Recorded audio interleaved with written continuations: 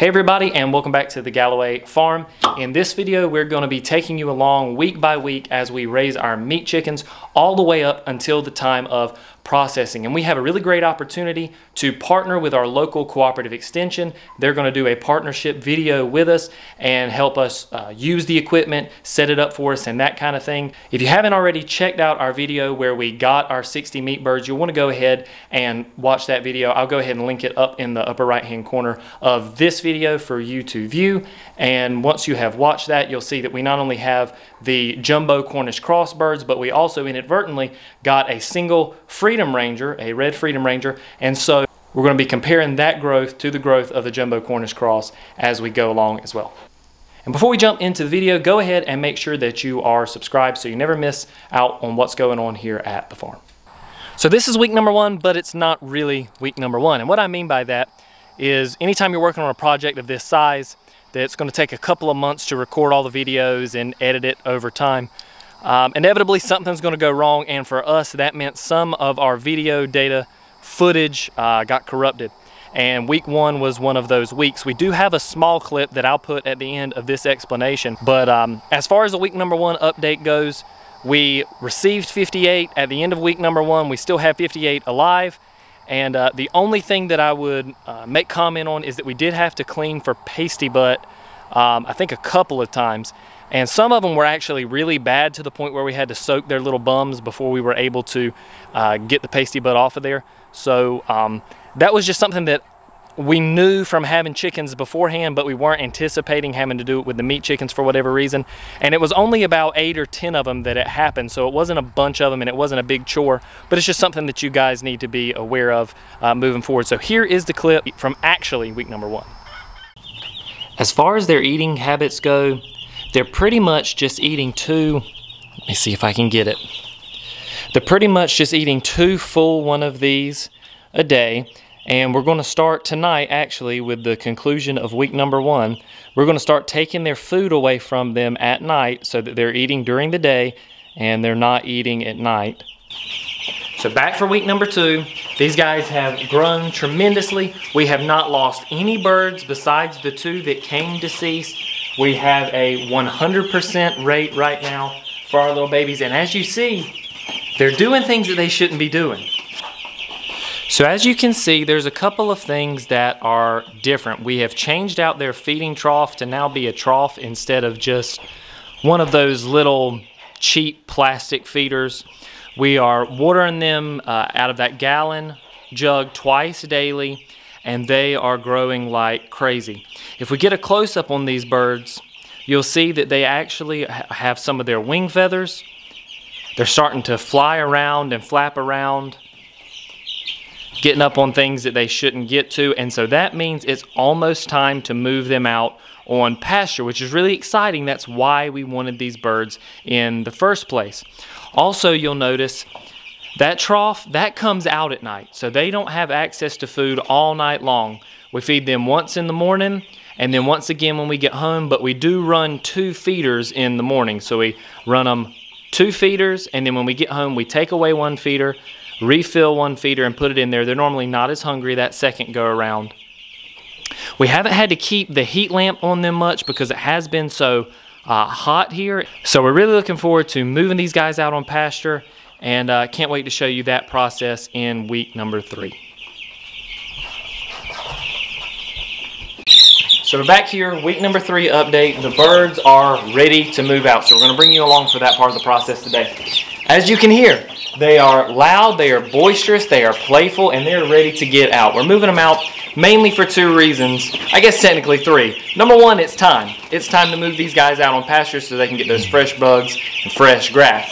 Reason number 2, as you can see, still, they're starting to fly and they're starting to get up on the top of the lip and actually escaping into our shed, which is really not a good thing. And reason number 3 is because the temperatures have stabilized. We're supposed to get some clear skies. It's not supposed to rain as much. So we're going to go ahead and get these guys out on pasture and bring you along.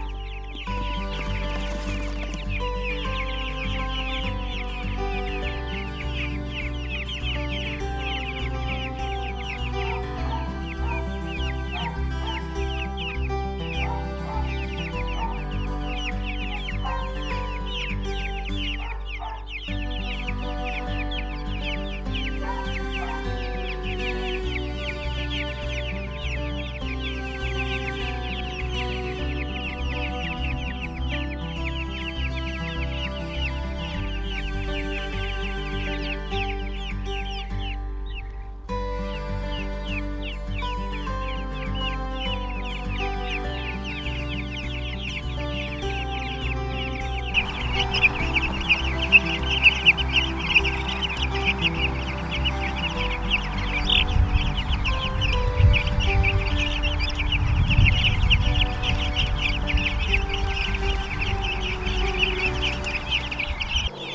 we're back, week number 4 update. The birds have been on pasture for an entire week in their chicken tractor. You will notice there's a couple of modifications that we made to include this cabana over the top, because we didn't think ahead, and by we I mean me, didn't really think ahead about how much rain we would be getting, if we would get that much. With a flat roof and a tarp at that, there's really nowhere for that water to go, so it wasn't running off. So we set this cabana up, and that keeps the water off the chickens as well. We also added some step flashing to the inside. I'll get a close-up of that and show you guys that, but essentially what we had was a digging problem. We had some type of critter that came in, dug under, didn't get all the way in, but enough to get its arm in, and got one of the chicken's legs. So we came out one morning and there was a one-legged chicken, and when that happened, we gave it a couple of days to see if it was going to be okay, see if it was going to adjust. Unfortunately, it didn't, and we had to cull that one a little bit sooner. So we only have lost one chicken in this whole process, which is absolutely amazing, at least as far as I'm concerned. Since we have installed the step flashing around the edges, we haven't really had any more issues with digging or tunneling or anything like that. The birds are super happy, super healthy. Like I said, when we move them, they just get so excited. You'll also notice over in the corner there, we have a new watering system. It's just a 5-gallon bucket with some holes in it that have the drip cups on the side, not the ones with the little nipples in it, but just the ones that are gravity fed. We found that those work really well with this type of flock, with these type of birds.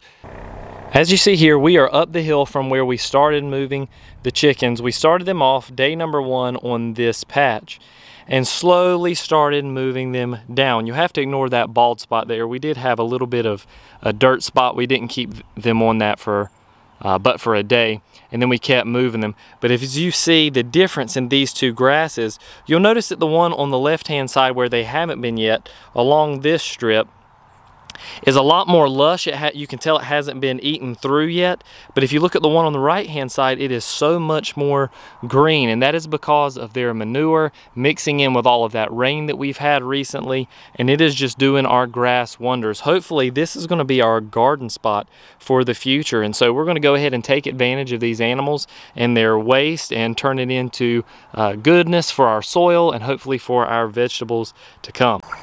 Good morning, everybody. Here we are in week 5. As far as our update goes, nothing really too crazy has happened with the birds at this point. We did have a tropical storm come through, and the chicken tractor did fine, but you'll notice that the cabana is missing. The reason for that is, as we were sitting in the back of my truck, it just went flying across the yard, and so we have a replacement cabana on the way. We did, during that storm, lose 3 chickens. However, all the rest of them remain safe. As you can see, these little guys are just grubbing down on everything in sight. We're getting to the point where we're going to have to start moving them every single day, which is no big deal. But we do want to make sure that their grass remains fresh, that they can get all the bugs and the critters. And I'm actually surprised at how many little crickets and worms and beetles and stuff they end up finding throughout the day as we go along and as we move them and that kind of thing. And they just love to move. As soon as we start pulling, they all run to the front and they try to get that freshest and cleanest of the grasses, and it's just so nice to watch as the animals that you're raising, that you know you're going to feed your family with, are eating and getting their nutrients from the ground and from the grass, and it's just a really, really wonderful thing. So here we are, beautiful morning of week number 6. And if we had to describe week number 6 in just a single word for our meat chickens, it would be growth. And I'll show you exactly what I mean. Caitlin and I were kind of starting to worry about the size of our chickens. By week 5, we felt like they should be fuller in their feathers, that they should be a little bit bigger.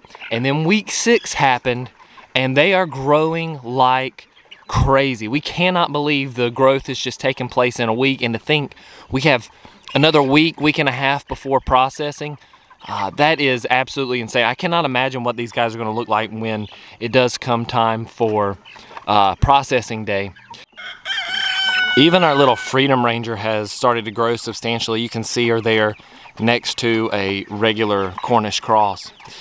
Also, before I forget, you can see some minor modifications that we had to make, and this was a result of the tropical storm. We had to put a new cabana on the top because our old cabana ended up over in the wood line, and the tarp on the top got ripped up. It was just a really cheap tarp that we bought, so this time we got a little bit thicker of a tarp and got a spare because, you know, the things you learn. And then this will be their last patch of grass, so they'll go all the way up and then they'll come all the way back down, and they'll be right in front of our shed when it comes time for processing day. Welcome to week number 7. Really, as far as week number 7 is concerned, the only real thing of note is that we have started moving them every single day instead of every 2 days. And the main reason for that is just because the grass was starting to look a little grimy after they got done. And so we decided it would probably be best to go ahead and up their intake of grass and insects and things like that. We did put some on the scales, which you'll see here, and they didn't quite measure up to where we thought they needed to be, so we decided let's go ahead and up their intake of grass and of crickets and all the other good bugs and stuff, and then if need be we can up their food as well to get them ready for processing within the next couple of weeks. So that's week number 7. Welcome back to week number 8. This time the update is fairly short and sweet and to the point. Basically what happened is that the chickens just weren't quite ready yet. We attribute a lot of that to the heat. It has been very, very hot here recently. It has also been rainy on and off too, which has actually helped flush some of the bugs out which they like to eat. But just the heat has caused them to burn more calories throughout the day, and as a result not put on as much weight as we would like them to. So we are not processing in week 8 like we originally anticipated. We're waiting another week. We'll do another weigh-in and check and see if they're ready at that time, and hopefully be ready to process by week number 9. Week number 9 is here and we are ready for processing. It is actually the day before time to process, and I'll go ahead and show you a close-up of our chickens.